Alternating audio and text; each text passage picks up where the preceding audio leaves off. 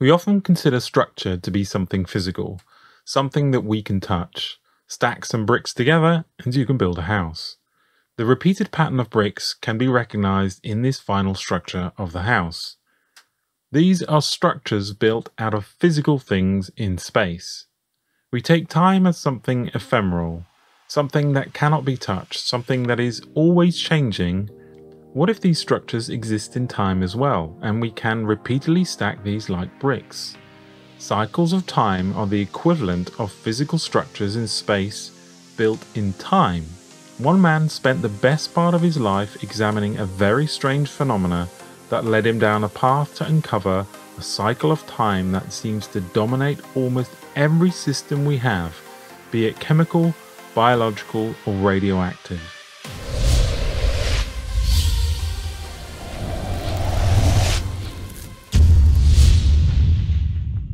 Simon Shnoll was a biochemist researching muscle protein. He was a very meticulous experimenter, but while he was running his experiments, he noticed that certain chemical reaction rates would occur in groups of two numbers with a very clear gap in the middle. Most experiments, when they are performed, produce a bell curve, with the most common values occurring in the middle, and then this drops off quickly as you reach the more extreme values, producing what looks like a bell-shaped curve. What Shnoll discovered was that there seems to be a gap between where the values would not appear. For example, if he ran his experiment and expected the peak to be around 50, he found values at 45 and 55, but none at 50. Thinking it was an experimental error, he repeated these experiments many times under the same conditions, but the same results kept appearing.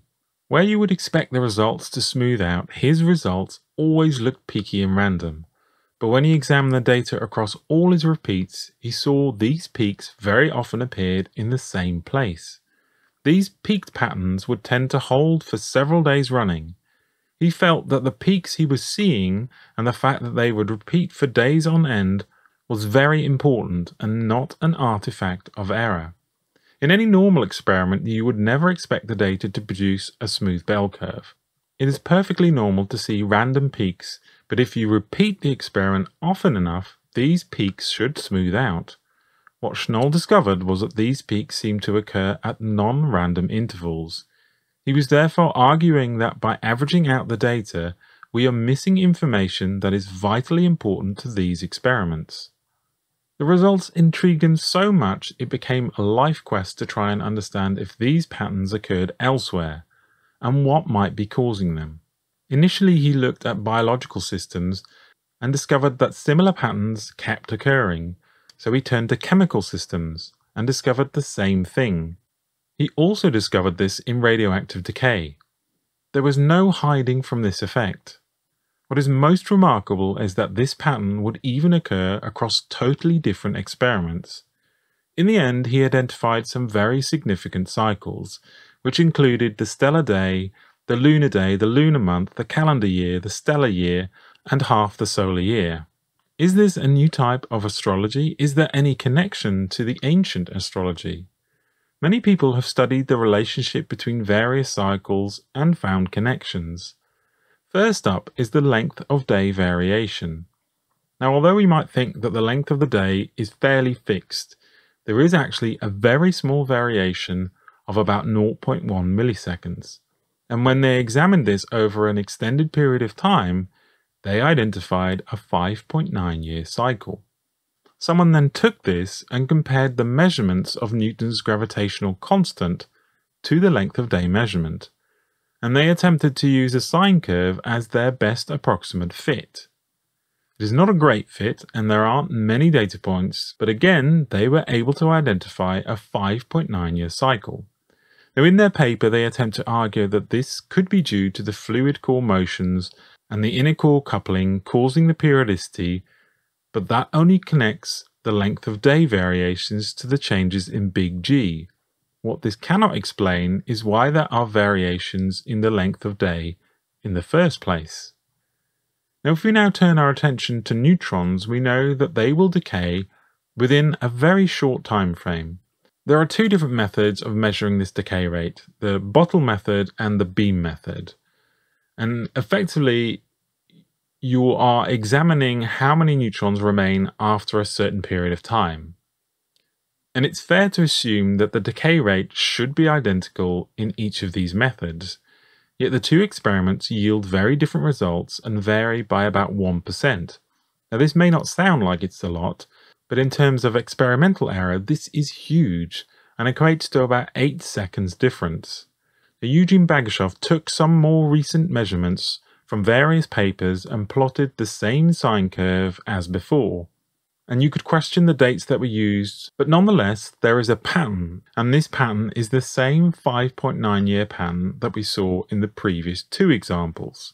And that may indicate that the difference is more than just coincidence. So where might this 5.9 years come from? Now it turns out that it is half of the orbit period of Jupiter. The connection has to be more complex than simply the connection between Earth and Jupiter, as Earth travels faster than Jupiter, so we would pass through the halfway point in Jupiter's orbit more often than the 5.9 years.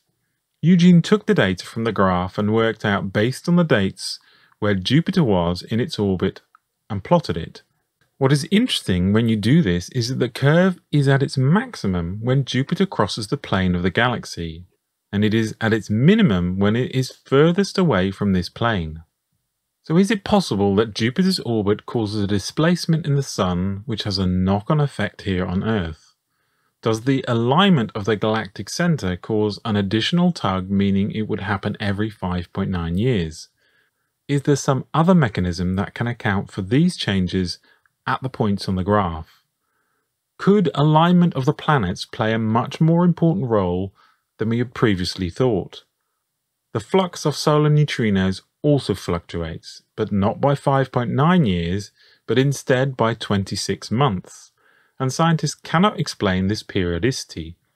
Again, Eugene examined various planets and found that you can match this time frame to the time it takes Mars to return to the same position in its orbit relative to Earth. Is the combined mass of these enough to displace the Sun, and therefore cause this variation in the solar neutrino flux?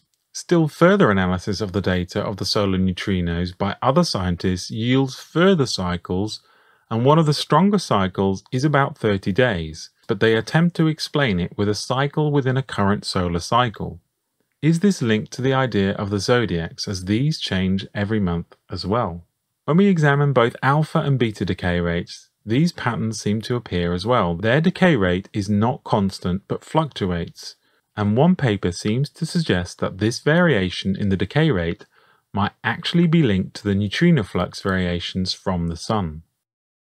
Modern science likes to paint the picture of a constant, non-changing world with constants and decay rates set in statistical stone. We look at the art of astrology as a throwback to some ancient ritual that has no meaning. Yet here we are, able to discover that the truth about our real universe is far stranger than we would like to admit, and that there are many more cycles which impact many different systems.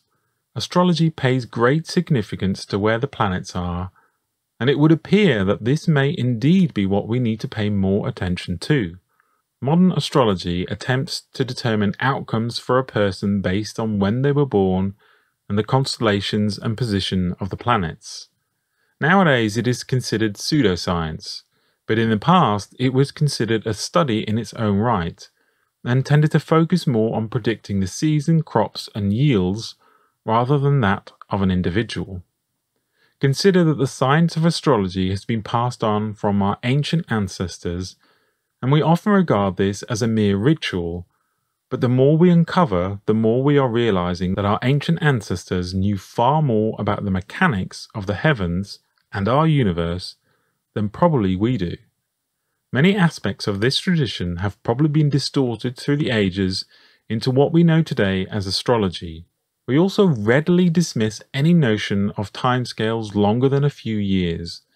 The Yuga cycle specifically talks about changes to the human consciousness, and who is to say that the effects that we have talked about do not apply on much longer timescales as well? Consider for a moment our motion around Sirius every 25,000 years and then our motion around Arcturus every 550,000 years, and then our motion around the Pleiades around every 26 million years. Could these motions and interactions with the surroundings have a noticeable effect on systems both living and non-living? As always, be brave, be curious, the truth is waiting for us. Until next time.